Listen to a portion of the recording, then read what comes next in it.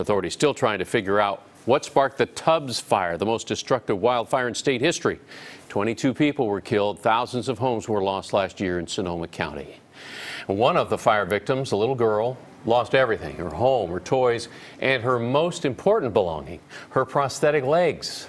Our Betty Yu went to Texas to catch up with 10-year-old Lily, who is now seeing the brighter side to life after the wine country wildfires. Hi, Lily. How are you doing? Oh, how's it going? Good. You're a Texan now. Yeah. Lilly Biagini started the fourth grade 1,800 miles away from her old home in Santa Rosa. Let's go in my class. The 10-year-old was born with a rare joint disorder. She made the decision 4 years ago to amputate her legs so that she could move around with great independence. The night of October 8, 2017, her house she shared with her mom Jessica burned to the ground. This is what her rental home in Coffee Park looked like before the fire. And this is what was left. Amidst the ashes, her prosthetic legs. I lost my legs. I lost everything. They're really important to me.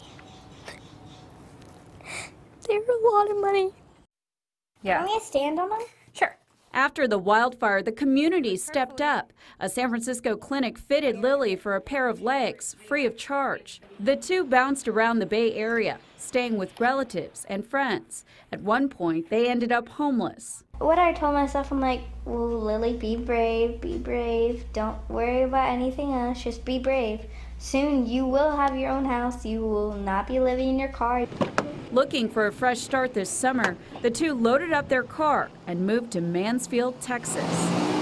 The community has really embraced us. We kind of came here on faith. No family, no friends. Lily and her mom say that they didn't intentionally choose to move out here to Texas. Texas really chose them.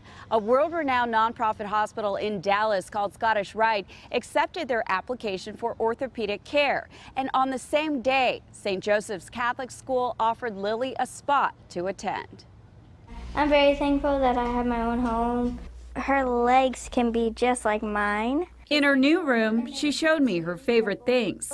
Lily keeps memories from her past year, including a special day with the Harlem Globetrotters in Oakland and the San Jose Sharks. My last name, Biagini, and then number 1. The generosity of strangers has literally helped Lily and her mom get back on their feet. Still, things haven't been easy. Gas and groceries. That's what we need right now. And so I believe I have $5 in my checking account. So we're really living off of faith right now. Wow. And just, okay, we're here, what next? So not too sure what's up next. Day by day. Hour by hour sometimes. Jessica is now searching for a job and taking care of Lily. On this afternoon, she's doing what she loves. I feel free when I swim. It's like the water knows how I am, and the water knows how I feel. For a little girl who knows what it's like to have nothing, she knows everything about being brave.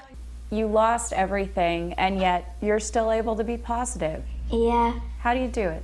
So I always tell people, if you can't make something shine, well, I can make things shine. It's amazing that I'm here and the fires didn't hurt me or anything.